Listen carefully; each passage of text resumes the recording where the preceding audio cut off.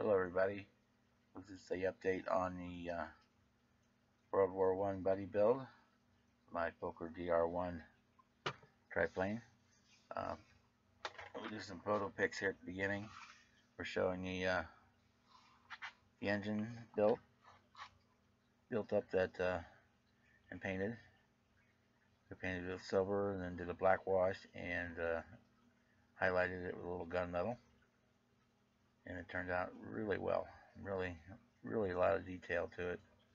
Well, for the kit anyway, a lot of detail, and it's really going to look nice when it's put onto the plane. What we got going next? We got started doing the primer on the figures and the inside of the fuselage. On the figures, oh, there was a horrible fit on those. I don't even know why I bothered.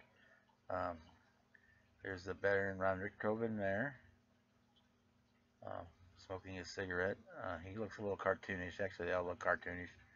We'll paint them up and see how they look, but I'm not sure if they're going to end up in the final of the model or not. And we started painting the interior of the fuselage.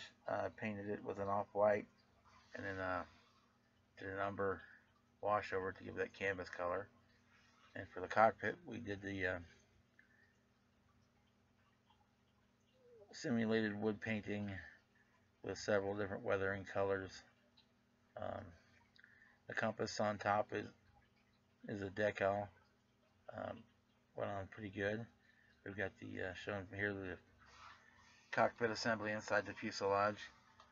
I had to use a flash so that you can see inside of there, so it's a little overexposed, but you know, it is what it is.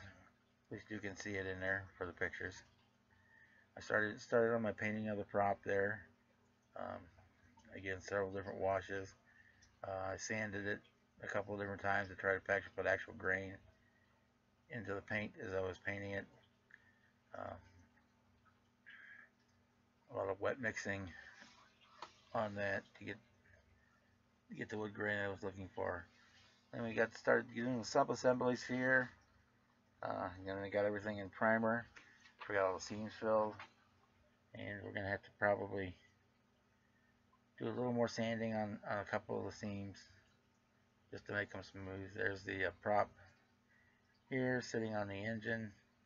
Kind of an idea how that's going to look. The grain on the wood of the prop really shows up well in these pictures here. I'm really happy with how that turned out.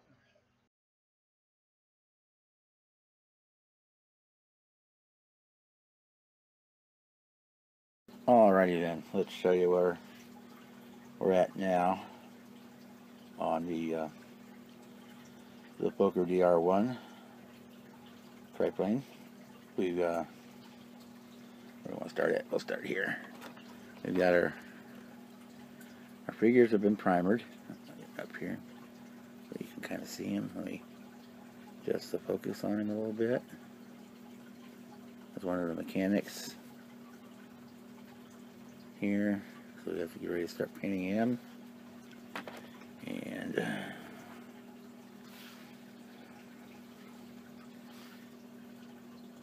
here's our other mechanic. Get focus going here.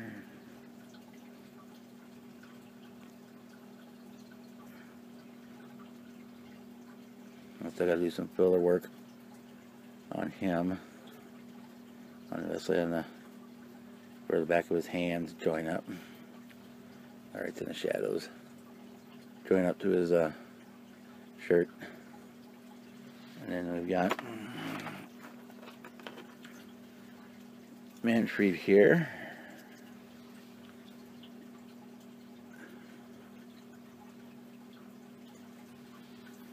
Having this cigarette just kind of hanging out. And I finished the seam work on him. He's ready for another coat of primer, and I just dropped him. Oh well. We'll pick him up in a minute. On the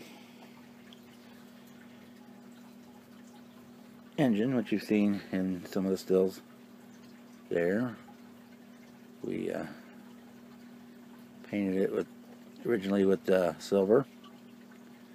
and did a black wash, and then a highlight of gunmetal on it to bring out the details on it. There we go, that's that.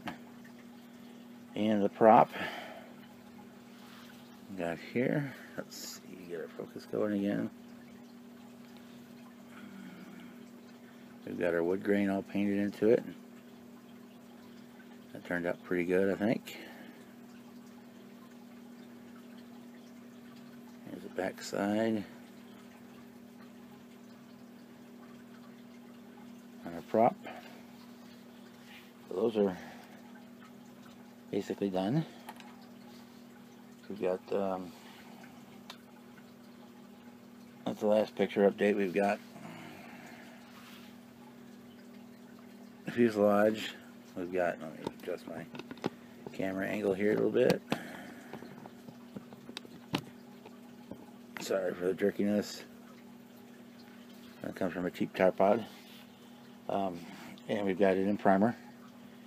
And also I promptly managed to break the tail off, but I'll glue that back on when we, the rudder, after I get it painted. I was going to have to mask it off anyway. That would have been probably been a nightmare in itself. It's just very fine, thin attachment point, and I kind of knew I was going to break it off before we got too far into the build. And we also have our lower wings assembled in primer. Got all the seams filled on them. Same for the upper wing. Got it all in primer. Seams have all been filled.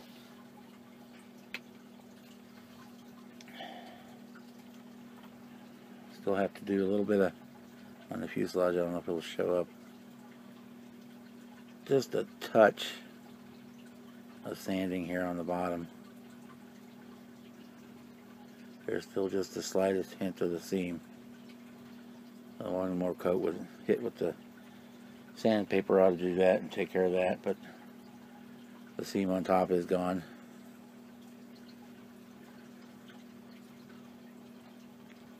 So we're ready to start painting those parts. And I also got all the rest of the bits and bobs. They're all also in primer. I won't drag them all out. There's the engine cowling, the landing gear struts, little drag, wing tip drag to keep it from busting the wing. I got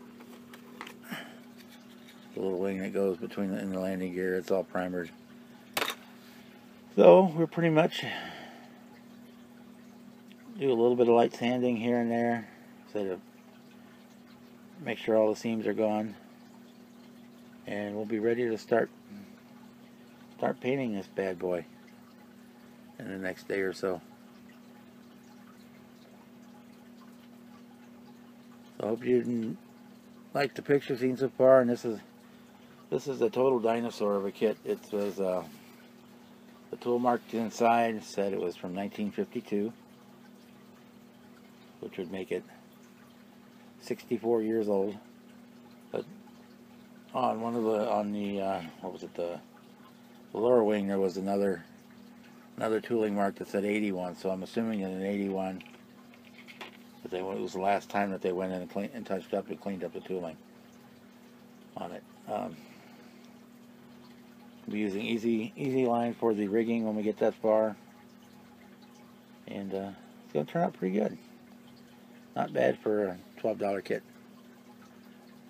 So that's it for the update on the YouTube Modeler's World War I buddy build.